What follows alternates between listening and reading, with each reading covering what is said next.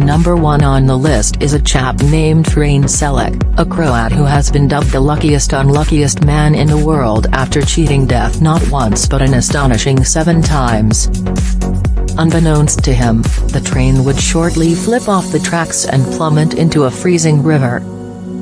17 passengers lost their lives that day, but thanks to bystanders, Frane was not one of them.